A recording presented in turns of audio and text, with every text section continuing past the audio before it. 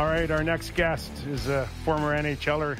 He came oh so close to winning a Stanley Cup in 91, but some guy that wore number 66 out of Pittsburgh kind of got in his way, but transitioned well from playing to the finance world. And full disclosure, because Stu Gavin is someone that I've been working with for the last 20 years, and I still think it's remarkable that I entrusted you, because I'm used to the Greek way, where you find a soft mattress and a couple of pickle jars and you hide your money. Yeah. But let's bring in Stu Gavin. I thought it'd be a good idea. We thought it'd be a good idea to bring you on, Stu. There's a lull in the Evander Kane, but that won't stop people from still wondering how a guy like this, or many other athletes in general, find themselves making millions of dollars to filing bankruptcy. So first of all, thanks for joining us. Oh, my pleasure, Kyper and Justin. Good to be on. All right. I mean, where do you want to start? Because I'll tell you, and I want to be full disclosure here. You had first started transitioning out of professional hockey into the investment world.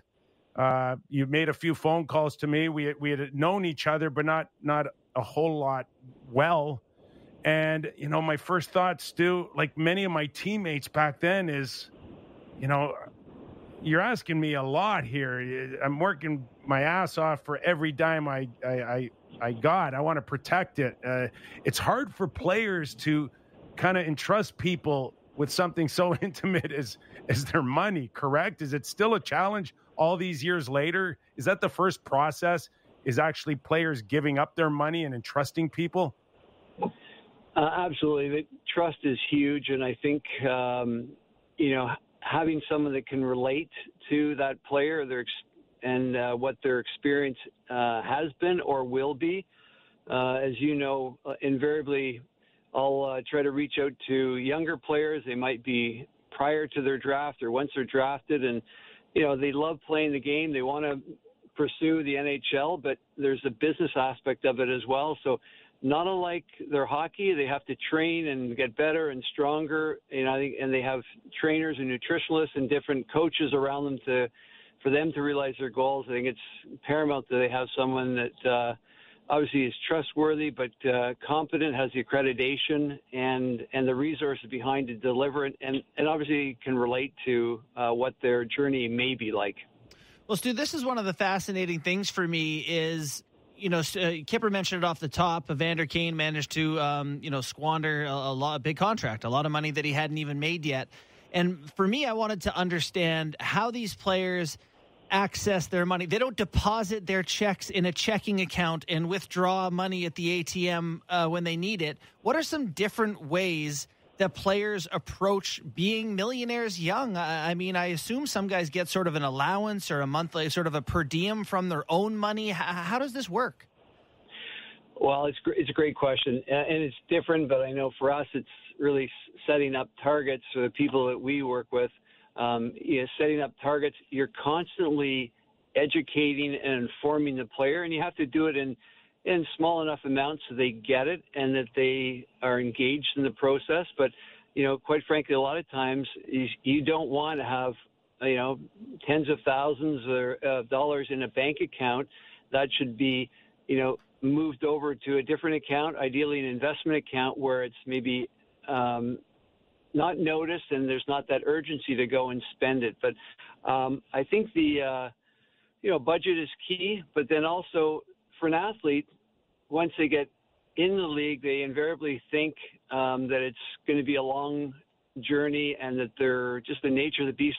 We're invincible. They can do anything. And so the fact they might get hurt or they might get cut or that the career might be shortened, they have to think that way and kind of plan accordingly. But as it relates for the cash flow and the decisions, I think it's set some targets, not like they do it for their training and for their season.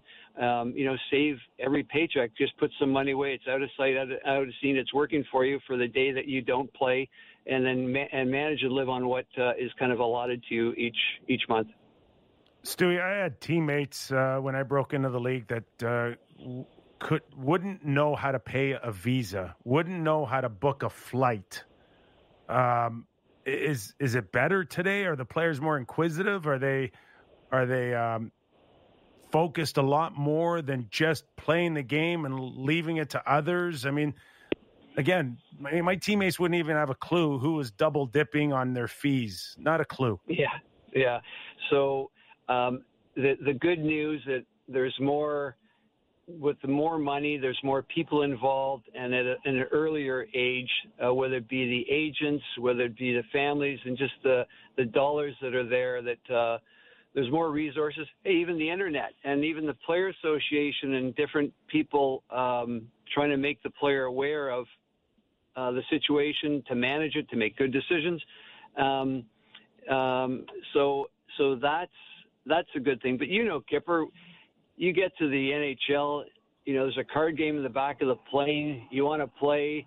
Everyone wants to win, so maybe you try to gamble a little bit more. And the first thing you know, and I've seen this, guys will lose a paycheck playing cards in the back of the plane. And it's... So then do they come to you and ask for more money? Yeah. Well, we've had calls from Vegas or, the Vegas the next day, or guys texting some of my staff to say, pay the marker off for $50,000 from last night. I didn't have a good night. And I think, that desire to win, sometimes they don't understand the risk they may put themselves in is something as simple as gambling and not setting limits, so that can be an issue. So how tightly then do you work with them as, I don't want to say a babysitter, but like I'm familiar with the story where an NHL player bought a house for a family member and got fired by his money manager. So this is not part of the plan, not what I wanted to do. If you're not going to follow what I think you should do with your money, it's not going to work. Is that common? What is the relationship like there? Well, it happens a little bit, but again, most of the players that in the league are, respectful. There may be some financial literacy, or their family or someone trusted is close to them to help them learn and make those decisions. And we work with it could be a family member, or that other could be the agent, whoever else is involved in the team that the player has around them to allow them to maximize their success. So for the most part, the guys make good decisions. And when you're young in your career, hey, you're going to make poor decisions, or you're going to regret maybe buying a certain car or whatever. I think of something as simple as buying a sports car in a warm climate, and then 2 weeks later you're traded to Winnipeg and you need snow tires on the Corvette. So, little things like, geez, I shouldn't have bought that, or I can't use it. But hopefully they're small and you learn, and life's about learning, and then trying to make sure that what's important to you. And for us, it's save, put money away every paycheck, and then over your career and over a long period of time, that compound effect, it should be a larger bucket, and hopefully you maximize that success, that it allows you to transition from your hockey and have some money and resources there. Or in some cases, the guys that are quite fortunate to never have to work, they'll do something, but they don't have a financial need to work. But that doesn't happen to many players. How many NHLers you represent? We probably north of 60 to 70 players, and then retired players. Majority of our client base have a hockey background. Some are in management, and that's the core of our business. We also deal with other people that have wealth and that need a game plan and need a trusted advisor to help them along make decisions. So I'm sure the pendulum swings from, like, say, me, an example, who would be like an A+ student, to to like some really guys who are just awful still with their money. So my question to you is, as a president of your wealth management team, is it hard sometimes to look at a guy and say, you're still heading in the wrong decision or in the wrong direction. And there's got to be is there ever a point in time when you go, like, short-term gain, I'd like to keep your fees, but long-term, it's put it this way. I wouldn't want to be the financial advisor to have on my resume. Yeah, we handled the Evander Kane file, for 15 years. You know what I mean? So are there clients when you got to say, I have to fire you, not the other way around? Yeah. And I think I said this to different players. They don't need another friend. They don't need someone to just say, yeah, go do it what you want. If they articulate that these are my goals and it's to set themselves up for hopefully some financial security, if they articulate what's important to them and then I see them not doing it, then we have another discussion. Or you have to tell them point blank, you can't do this or you should not do this because it's not in your best interest, short term or long term. And I find so often the advisor may, to your point, fear of losing the client or losing that revenue will try to, accommodate the person or accommodate some of their bad habits. But you need to have those tough discussions with them so at least they're clear to the implications of their decision. And that's a big thing. Really try to tell the players, if you do this, this is what can happen. Conversely, if you make a couple poor choices, and sometimes one poor choice, it can have a dramatic effect on your financial life long term. And that could be buying a house. We get traded, you buy a house because you don't think you can find a rental or, there's pressure to have a house. That could cost you, millions of dollars if your career doesn't pan out or you're not in that city for any length of time. Well, and these are competitive guys who, I don't want to say they live on the edge necessarily, but they can be risk takers. Do you find that you have clients in the NHL who want to do adventurous, aggressive things with their money? I think they get approached by a lot of people to invest in restaurants or to, put their money here or money there. Is it more common for these guys to want to do other things with their money? And at that point, do you have any sort of input on that, or at that point it's up to the client? Well, we do, and we have a lot of dialogue, and I think those opportunities do come along. I think they come along fewer times than some people might think, but when they do, our role would be to whoever's presenting the offer to put it in writing, see if it's valid. Sometimes it may be valid, and then the next question, if it checks the boxes, really what amount of capital could the player allocate to this? And if it goes and does well, great. But if it tanks and they lose their money, that dollar amount will be insignificant and it won't materially change their quality of life. So those are the discussions we have. And it's a great learning opportunity, some of these opportunities, because the player then says and would hopefully agree, no, I don't want to do this. And they might see that person bring it to them as the benefit is more for them than it is for the investor. Stu, there's been a salary cap for quite a long time now, but it's almost as if sometimes you listen to the players, and I'm not sure if they still understand it, or the escrow. Of course, you and your whole management team have to be on top of that all the time. But here in Ontario, when it comes to the Maple Leafs, and people say, Jack Campbell's going to sign for $5 million or $6 million, or the player's making $1 million. How much are they truly taking home these days? And it's nowhere near the amount that looks sexy in a newspaper, is it?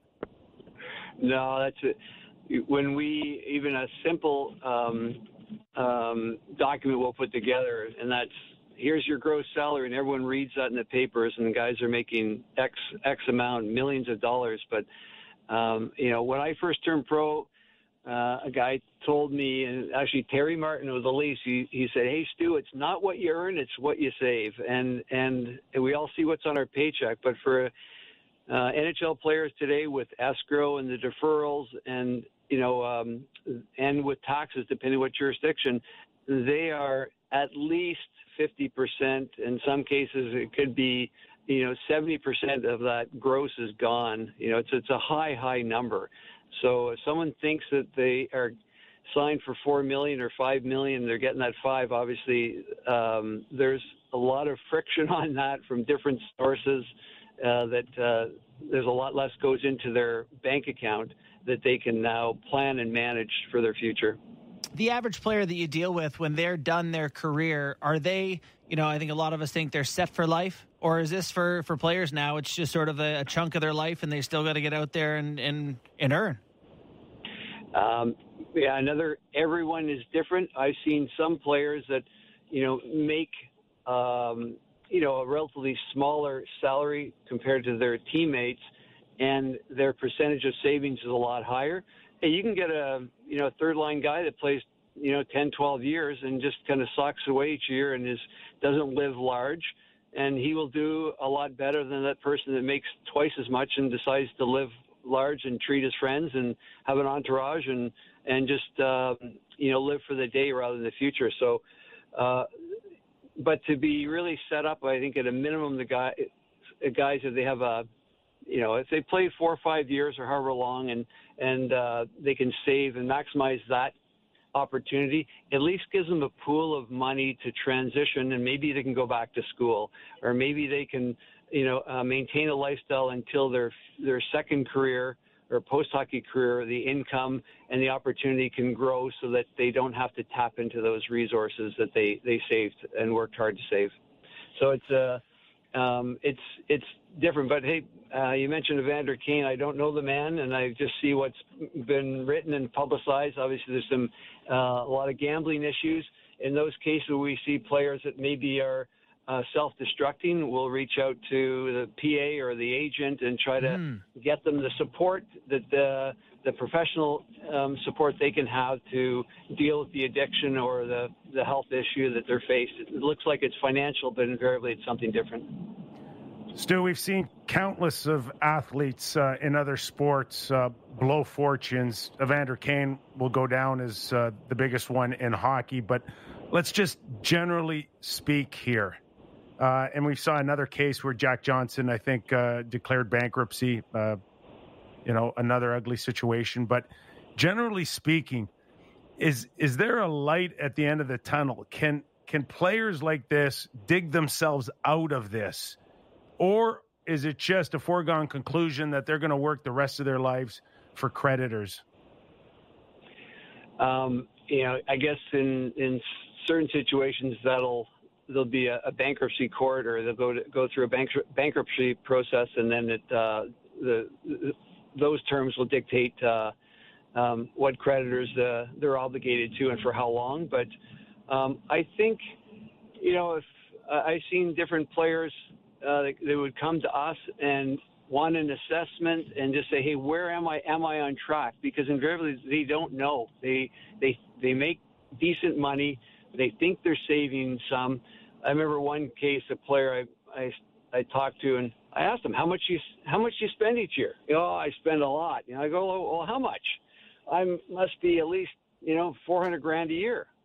And I looked him straight in the eye and said, you spend $400,000 before you even get out of bed. And he looks at me. I said, I know you have 2 houses. I know have multiple cars, and you have an expensive lifestyle. And I also knew that his salary, his agent fee alone was about $350. So there was no way that he was spending that much money, and it was significantly way higher. But at least then he knew. And now you can come back to a plan and say, what is reasonable? What do I have to do to set myself up? And that's where some of the players that make a lot of money can spend a lot. But I think it's absolutely critical that they have a plan, they have targets. The great thing is athletes generally are very coachable, so you can coach them and set goals. And for us, it's like minimum savings targets each year. We really have 3 numbers I think are really important. It's not your body fat or Corsi score or any of the other stuff, but it's really, what's your budget? What's your minimum savings target for that upcoming season? And then how much you have to save throughout your career to never have to work. Yeah. So at least the player can go into that season. He'll know his budget, and we track that each month. We know going in you need to save, I don't know, $700,000, and then we track it each month, and we see at the end of the year, did you exceed it or not, and then why? There'll be a reason for it, but that target's there, and then they also know, hey, if I get, so many millions that I never have to work. And it's interesting because some of the players will take that into their negotiations with the agent and say, with the team, I know if I sign for 3 years for this or 4 years and get this number, then I'm set. So they can, it gives them the comfort, and they have their own targets to set themselves up. Because Nick, you know this, we know this, all the former players, when you're done, if you haven't taken care of yourself, no one's feeling sorry for you. It's your fault. You should have done it, and there's no handouts. So it's really important you do it when you have the chance, and you have no regrets. None. And I made one of my best financial decisions in 1997 when I handed you $92.78, and today it's well over $1,100. Yeah, well, I love helping hockey players. I know how hard it is to get there, and the commitment they make and the sacrifice they make along with the families. And then, to get in, even to stick in the league and stay and have a career. And then, quite frankly, all the predators and creditors and people that are trying to be in your pocket and looking at the athlete as a meal ticket for how they're going to do well, rather than what can I do to help that player. And that's where the trust side comes in. And I think it's so important that, for anyone listening and have credentials. You don't just need a nice person. You need someone that has the horsepower and the credentials to do it in the organization. And ideally, if they're a fiduciary, meaning they have to always act in the client's best interest, is good. But there's so much financial literacy that people generally aren't aware of.